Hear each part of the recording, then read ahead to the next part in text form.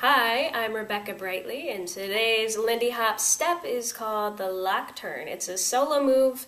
It is hard. You will need to practice a lot. But if you stick with me and you keep working on it and do it as many repetitions as I tell you to do, it's a high number, by the way, you will get it by the end.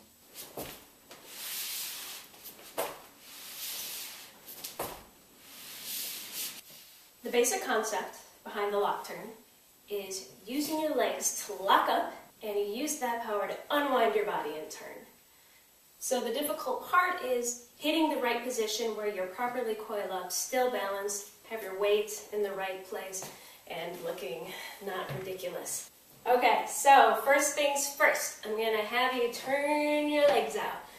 Now I'm going to have you shuffle 45 degrees to your left, so you're not totally facing the computer screen, you're just like slightly off to the side.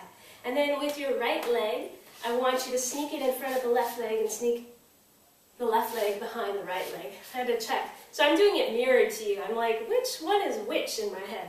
Anyways, this is your right leg, this is your left leg behind. So you see how my feet aren't actually completely straight anymore? They're both turned out. This is super important. The back of the front knee is touching the front of the back knee. So they are locked up like that. So the further you get your feet apart, the cooler it's going to look. Right now you might still be facing 45 degrees. To get even more wound up, just try facing forward a little bit. Step 2. So we need to go from this position where I'm facing forward to this position where I'm locked up and ready to turn fast. We need to jump to get into it. And actually, I'm going to do the slow-mo version without any computer help. I'm just going to do it in the air by myself. Check that out. I am so good at just jumping up in the air in slow-mo. Okay, so when I go to unwind, I'm going to do this super slowly. I'm picking a foot to center my weight around. And I'm picking the back foot. So if I do this super slowly, I slowly shift my weight back onto this foot and then draw that foot to it, except I do it considerably faster than that. And your feet, the weight on this back foot, it can be either on the ball of the foot or on the heel or kind of in the middle of the foot, it doesn't matter. What you don't want to do is keep the feet in place, because then you only get that far.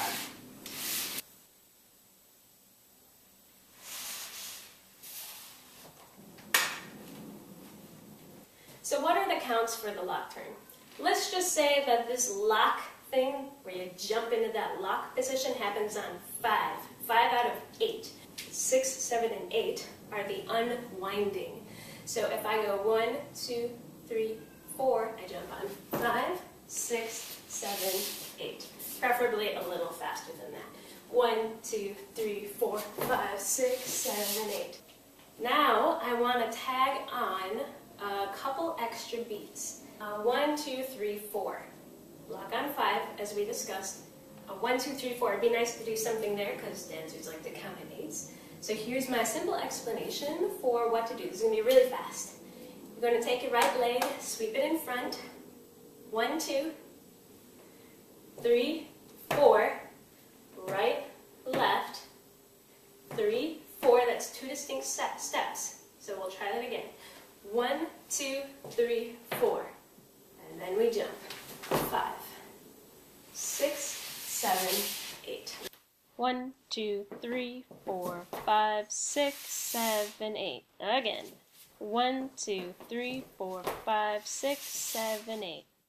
Now you'll want to practice the whole thing about 100 times. I'm not kidding about that. I've probably done hundreds and hundreds and hundreds of lock turns trying to get it right, and at least 500 today, just trying to figure out how I wanted to teach it. So check out the demos, check out all the steps many times in a row, and don't be satisfied with good enough. Everyone dances just good enough, and it feels safe and secure to be just good enough, but what if you could really rock it just a little bit more? That's where the excitement is. So try it a ton of times. Alright, so if you're not dizzy by the end of all that, I'm telling you, you didn't do something right. So I hope that you're falling over trying to contain yourself by how dizzy you are. But if you're not, and you still have a little bit of strength and wit about you, please press the like button underneath the video. If you totally loved the video and you want to see more of this, go to my website, RebeccaBrightly.com/hellyes, and I have a free surprise for you there, something completely different. And then I just face 45 degrees to the right. Left leg here in front. Oh, mother frick, I'm going the wrong direction. Oh, my throat!